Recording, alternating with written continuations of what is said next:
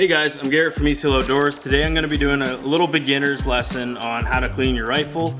There's hundreds of different ways to do it and everyone's going to tell you can do it differently. This is how I do it and some of the guys here at the store do it. It's very basic, very beginner level cleaning. It's not a full teardown, it's just going to be a quick field clean. So today we're going to be cleaning a Browning X-Bolt 6.5 Creedmoor. This is actually Ian's gun.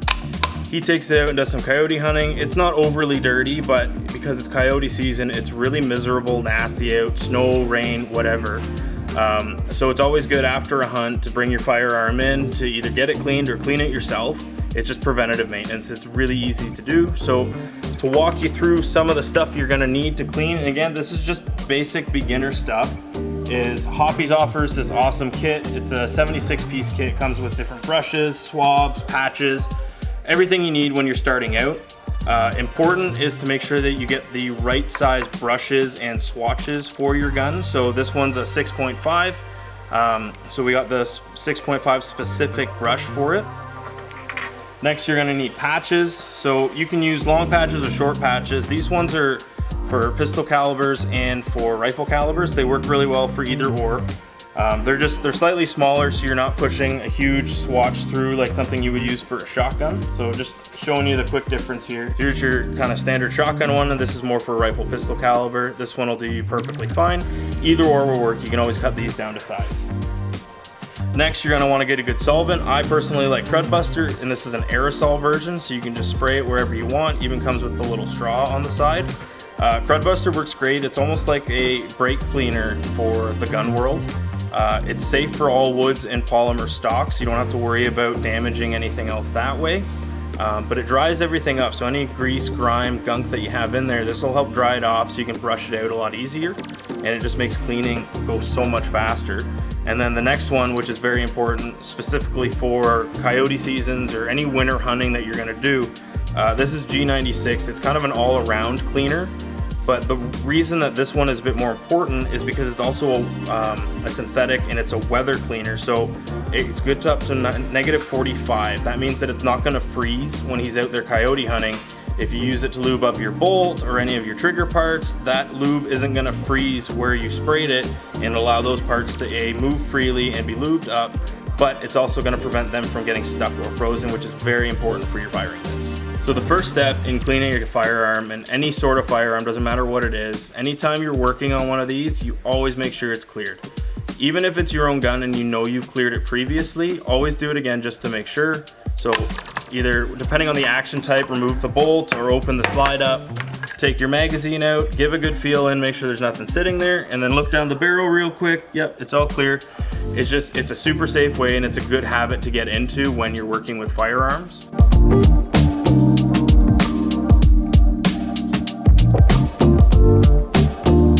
So next we're gonna do the barrel or the bore and chamber on this gun. I'm gonna use the Crudbuster again.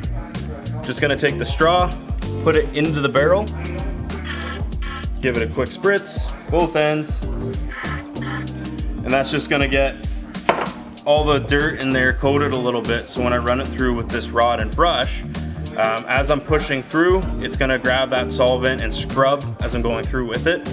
Now, I don't have a patch on here yet. This is just gonna be a run to loosen everything up. So when we actually run the rod with a patch through, that's when it'll collect everything. Right now is just to get everything kind of broken up and loosened up on the inside of the barrel.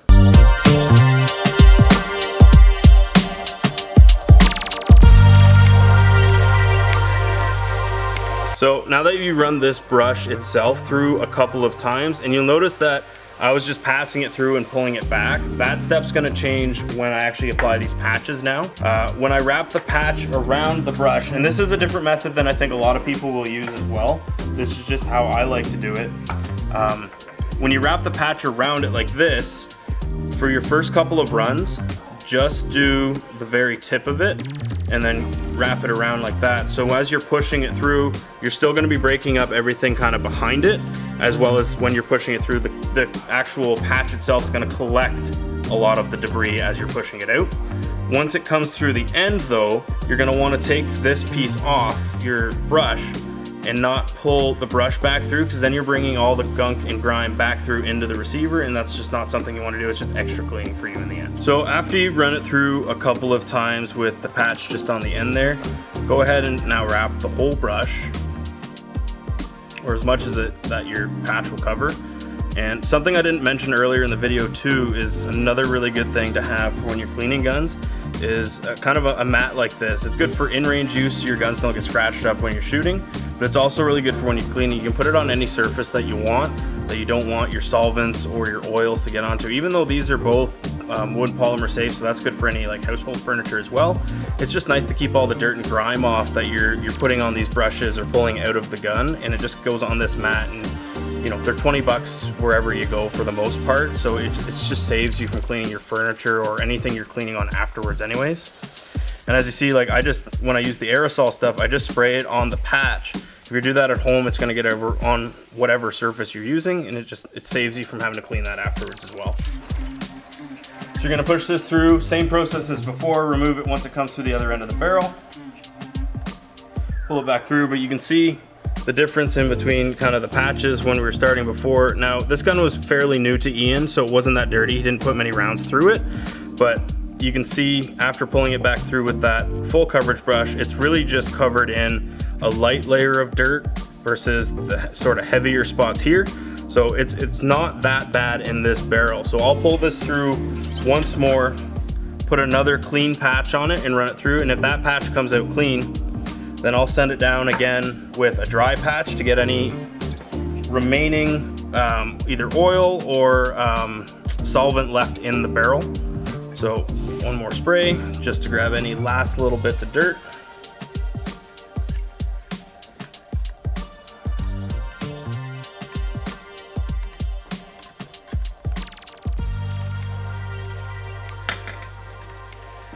So the rods that we're using this is a Hoppe's brand rod, and the reason I like the Hoppe's brand ones is they have spinning heads on them. So as you're pushing this down the barrel, and if you have the correct brush for that barrel, the rifling inside is gonna grab that brush, and as you're pushing it through, this handle is gonna spin while your rod spins, and it's gonna allow that to actually twist in through with the rifling. And it's really important for when you're cleaning that versus just a straight rod that doesn't spin. It's gonna skip over a lot of spots in rifling, and you're actually gonna miss some of the dirt. So having one that spins is a big help, and it'll actually make cleaning faster as well. So now that I've run all the wet patches through, and they're coming out with next to no residue or dirt or grime on them, I'm gonna run a dry patch through. This is just gonna collect any remaining solvent that either didn't get picked up by these or didn't dry out, and it'll also show me if there is any leftover residue. And the spinning rod that I talked about is super important for this step, because with the dry patch, it's not gonna bend and form as well as these wet ones will when they're covered in solvent. So having a rod that'll help push through the barrel and get into the rifling deep is really important. So yeah, this patch came through with next to nothing on it. There's a bit of grime, which is probably just from the brush. So we know that this barrel's clean. I'll pull the rod back through, remove the brush. So now that we've cleaned the barrel out, I'm just gonna pull it off, make sure I'm in a safe direction. Look through the barrel real quick, nice and shiny, no dirt, no residue. Look through again from the muzzle end, it looks great. So that portion of it is done, the barrel is clean. And now what we're really gonna focus on is making sure the inside of the chamber is also clean and the mag well. So we're gonna do the mag well here really quick. These usually aren't that dirty, but when you get rifles that are shot more and used more often, you will collect stuff, and especially if you're out hunting going through the woods, cedar branches, pine needles, like all that kind of stuff can end up sitting in here, and it'll prevent you from either loading up a mag or it'll get your magazine dirty, and it's the last thing you want, especially if you're going after some game. So with Ian's rifle here, because he's got a scope on it and it's a bolt action, this mag well goes right through and basically sits above the scope. So all I'm doing right now is I'm just putting a rag in between the scope and the rifle, so when I spray any solvent or any sort of dirt, it's not gonna get on your scope. It's not the end of the world if it does, it's a little extra additive to help prevent anything from getting on there or any possible damage from the cleaning. So just a quick spurts, grabbing our synthetic brush again, just gonna give it a quick rub through here, loosen up anything that's sitting on there, Use the smaller side for any tighter areas. It's a fairly new rifle, so it's not that bad. And then I'm just gonna grab one of these patches and I'll give it a quick wipe and it'll tell me if it's dirty and I need to give it some more scrubbing. And that comes up fairly clean. So there's nothing really coming up from the mag well. You don't really need to put any lube on the mags or in the mag wells themselves. It's not a really big moving part of the gun. It's more or less just keeping it clear and clean to prevent any jams or misload. We're gonna clean the inside of the chamber now and the rear of where the bolt goes in. I'm just gonna throw the scope covers back onto here, just in case if I'm spraying or doing any sort of cleaning around it, I don't wanna damage the lenses or get any product on them themselves. So for this one, again, I'm gonna go back to the Crud Buster. Just spray a little bit in.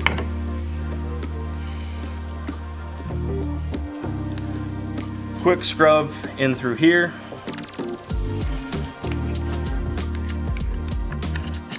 Once you give it a good scrub there, and that's really just to agitate any sort of dirt or grime you have sitting in there. It's gonna pull it out of the little tight crevices. Grab your cleaning swatch and you're just gonna rub that patch around, and you can see here it's already just from a little pass collecting dirt that's sitting in here. So pull that through a couple of times. So it's definitely worth doing a scrub down now with a bigger brush. So the good thing about getting a kit like this from Hoppies is because it comes with all the different caliber sizes you'll really need, especially just as a beginner, is yes, it came with one for the bore of the rifle, but there's not really any specific chamber brushes you can get just with these basic kits. So for bolt actions, what I like to use is either a 12 or a 20 gauge bore brush. And you can see here, it's actually fairly similar in size to this bolt. So when you throw the bore brush on here, you're just scrubbing the inside of the chamber and where the bolt runs through.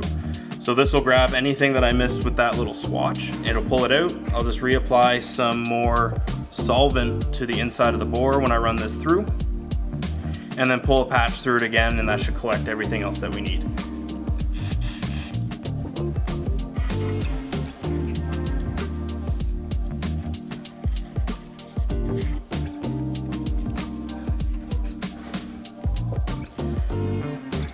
Now, again, Ian's rifle here isn't super dirty. It's fairly new. This is more or less just a preventative clean, and he did fire a couple of rounds through it afterwards. So you're not gonna see a lot of stuff coming out of here, but if you were doing it for a rifle, say that you'd inherited and had been sitting for a while, or something you've put a lot of rounds down range with, then this is very important, because if you have any dirt or grime sitting in here from shooting, it's gonna prevent you from getting jams or from internal wear. Any sort of dirt or grime that you have in here, any of that particle stuff, is gonna catch on your bolt, it's gonna wear on the inside, and it's gonna wear on your bolt. So cleaning this is just as important as cleaning the rifling and the grooves out in your barrel. So now that we got the whole rifle cleaned out from the chamber to the barrel, we're just gonna lube everything back up. If you did it properly, you shouldn't have anything wet left inside of here. You wanted to get that all dried out and all the residue out. So a couple products you could use is, this is just a squirt bottle version of kind of what's in this stuff, minus the fact that this will freeze. And be very careful when you're buying those products, especially if you're using a gun like Ian's here for coyote hunting, is if you're buying a lubricant that isn't rated for anything below 0, it could freeze up on you, and that'll cause a misfire when you're shooting. So this is stuff I like to use for my summertime shooting. This is stuff that I'll use for the winter time because it is rated, and it even shows a little symbol right here. So for your bolt, just give the head a quick spritz. You want to get in where the firing pin goes to make sure that's going to move freely on you. And you want to make sure that the bolt head, where it's going to be making any sort of contact with the inside of your chamber. And you can tell that really easily by, if you look closely on the bolt, you can see some wear marks here, and you can see it wearing on the head itself. So you want to make sure those spots have lube more than anything else. So quick spritz, that's all you're going to need. Just work it around right on the bolt head and on the bolt itself. And then in your rifle, same thing. So just spread that around. You can use your finger. It doesn't have to be a crazy amount, because then the more lube that you have in there, yes, it's gonna help with function of your rifle, but it's gonna collect more dirt. So only put it where you really are gonna need it. and then reinsert your bolt. Make sure everything functions and moves smoothly.